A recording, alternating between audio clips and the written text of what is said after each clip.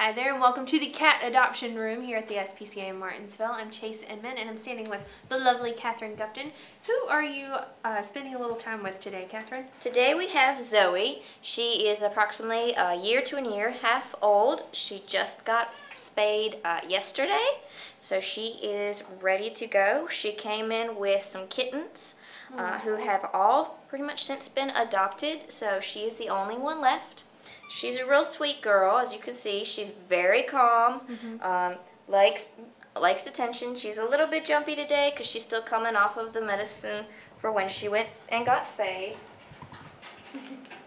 But the fact that she's just laying there and letting you hold her, even though she has just experienced going through surgery and she's just kind of calm and reserved, this would probably be a really great lap kitty for maybe an elderly family or a family that's just starting in kitty land and they want a calmer cat. This would be a great kitty for you, and she's beautiful. She would not be a good kitty for a family with children because she is a little bit shy and a little bit reserved.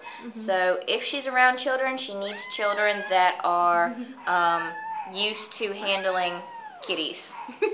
Well, thank you, Catherine, and thank you, Kitty, for being so beautiful on the camera. This week's top dog is our sweet Siren.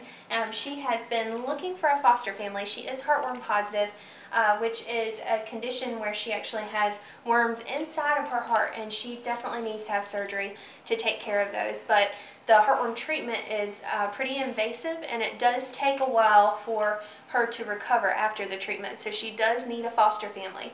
So we are desperately seeking a family for Siren, so if you're interested in fostering her, give us a call, 638-7297, or if you are interested in helping us with Siren's treatment, it's a very costly treatment to send them through.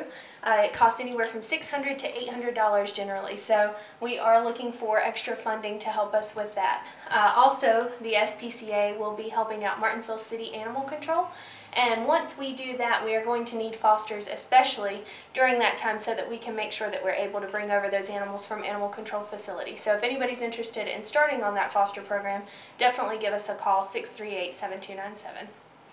There's always exciting stuff going on at the S.P.C.A., that's for sure. You can definitely check out our website, spcamhc.org, to see all of the wonderful events that we have coming up.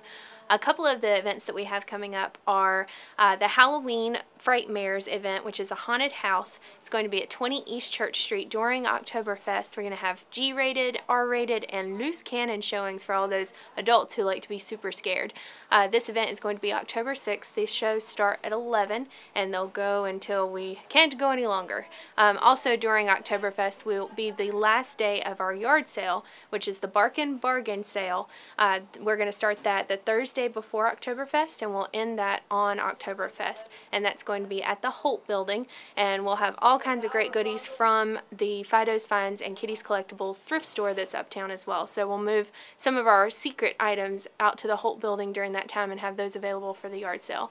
Also, for all you race fans, you might want to come by the S.P.C.A. and check out what we've got going on too.